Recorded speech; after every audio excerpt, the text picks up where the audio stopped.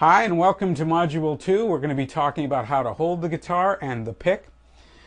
First of all, it depends on whether or not you're going to be sitting or standing. But one of the key things about holding a guitar is that you don't want to hold the guitar with either one of these hands or arms. Okay? Why that is because as you play, you're going to be wanting this hand to be free so it can move up and down the frets as you're playing, and this arm has to be free so that it can swing and play chords. So if you're sitting down like I am right now, you're going to take your guitar, and with this curvature, that fits nicely, bam, on your leg. Okay? Then you should be able to, if you've got a strap like I do, the whole thing should sit like that. I'm not even touching it, right?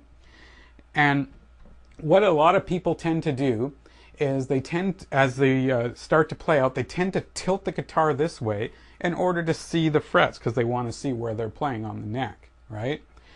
You want to always have the guitar as vertical as possible, okay? And that's going to become evidently clear how important that is as we start to play. You're going to find that the angle that your hand is going to be at is going to be a lot less if your guitar is like this. The more it is like this, the more you're going to have to curve your hand over, and it's going to become very uncomfortable.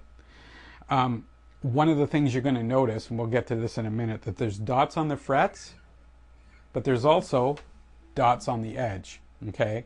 So if you're looking for where you need to play, eventually you're going to use these dots as kind of a road map to find out where you are on the guitar.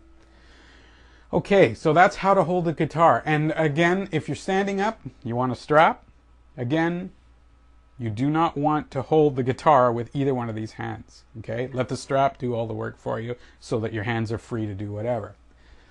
Okay, and holding the pick, again, this is a subjective thing. Some people like to hold it like this. I'll get up close so you can see what I'm talking about here.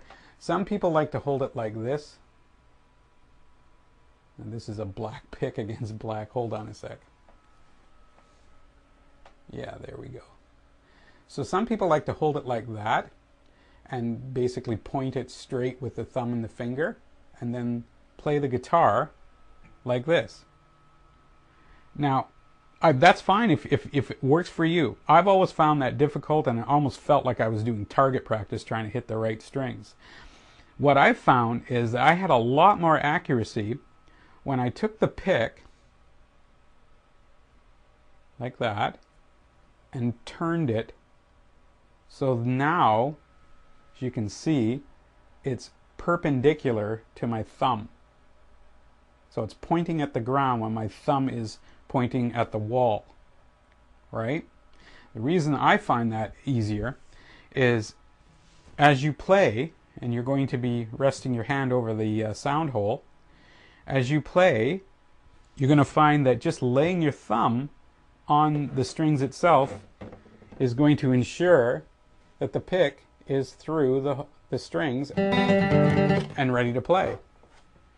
So that's personally my favorite, but if you care to use the pick, pointing, like I said, with your finger and your thumb, there it is, pointing with your finger and your thumb, you can use that way as well. Either method is acceptable. Okay, that's how to hold the pick and hold the guitar. So why don't we move on to anatomy of the guitar so we know what we're talking about here. So we'll do that in lesson 3, module 3, so we'll see you then.